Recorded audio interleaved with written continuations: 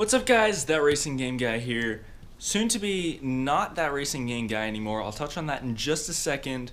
I just want you guys to kind of stick around for a minute here while I do an E3 wrap-up vlog. E3 is absolutely fantastic. It's my first time being here. As you guys can see, I was on Tomcat's team for E3 this time. Hopefully, we can both return next year, but it's a little bit too early to say, that for sure, but it was an absolute blast. It was crazy. There's so much stuff here. The show is over, unfortunately. It's only 3 days, but in those 3 days, we packed so much stuff in there. Mainly the Forza Horizon 3 stuff, and I know for my channel and Tomcat's channel both, that was like a huge part of it, like a huge thing, and I'm super excited about it. Me and Tomcat both got to compete in the Need for Speed competition, which originally was just supposed to be Tomcat competing, but they had a couple people not show up, and they literally, I was wearing my Need for Speed shirt. If you guys can kind of see it there, I was wearing this shirt, and they literally, they came up to me. I was getting ready to play the demo of Battlefield 1, and they literally came up to me and was like, "Hey, can I ask you a weird question?" I was like, "Okay." And they're like, "So, do you want to play in the Need for Speed competition on stage live?" And I was like, "You guys have an extra spot or something?" They're like, "Yeah, we had somebody not show up, and we saw your Need for Speed shirt and was like, oh, this guy must know what he's talking about." So I was like, alrighty then. So I went and I played. I literally came in, there were 6 of us. I came in 6th place, but I was having little difficulties, and the fact that I hadn't played Need for Speed in quite a while didn't help. But nevertheless, it was a blast.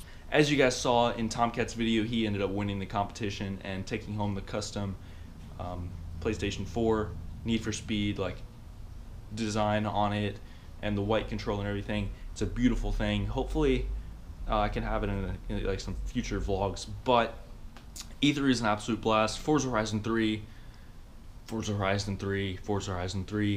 absolutely awesome.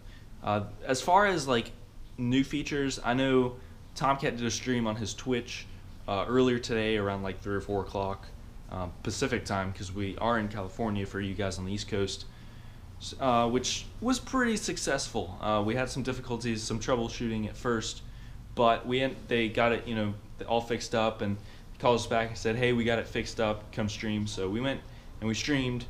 There's a lot of questions answered, pretty much stuff that we already know that I covered in my last 2 Forza Horizon 3 videos, which pretty much cover everything. The only other thing that I can think of off the top of my head is that perks have returned, and there will be a drone cam, and it is a perk. So once you get enough, I guess, I'm not exactly sure, I would assume they're doing skill points just like they did in Horizon 2. So once you get enough skill points, get the drone cam perk, you can actually go to the pause menu, select drone cam, and fly around as a drone. Similar, and to me it sounds similar to the photo mode. So, but I'm sure there will be some differences. I really don't know. I don't know if they know. You guys actually saw Brian Ekberg, who is on the Forza team. He was able to answer most of our questions, but even then, there's a lot of stuff that he doesn't know just because the game isn't done yet. So, more advanced details we'll have to kind of watch for over the summer. I will probably do at least 1 or 2 more vlogs before the game comes out on it, just with stuff that they release. I can kind of present it and give my thoughts on it. But as far as E3 goes, it's absolutely awesome. Like I said, there's a ton of stuff here. I can't even begin. There's so many booths and vendors and everything. Just absolutely awesome. Got to meet a lot of awesome people. But as I said in the beginning of the video, I'm undergoing a name change, and I am 99% going to follow through with it. I still want to hear you guys's, if that's, I guess that's correct grammar, but I want to hear all of your opinions on it. I'm going to be changing, tomorrow night, I'm going to be changing the name from That Racing Game Guy to Mustang Matt 116. Now, the guys that follow me on Instagram you all know that I'm kind of known around as Mustang Matt, just kind of a nickname, and I find it way easier just to use the Mustang Matt 116 name. And like, I know I posted it to Twitter and Instagram and it got some positive feedback, but as far as like trying to go to my That Racing Game Guy Instagram, like I posted to Instagram, just to kind of sum it up real quick so I'm not having to like come up with it off the top of my head again. Basically, I said that the name would represent the channel better, because I do post more than racing games. I post spin tires and vlogs and car reviews and all kinds of other stuff.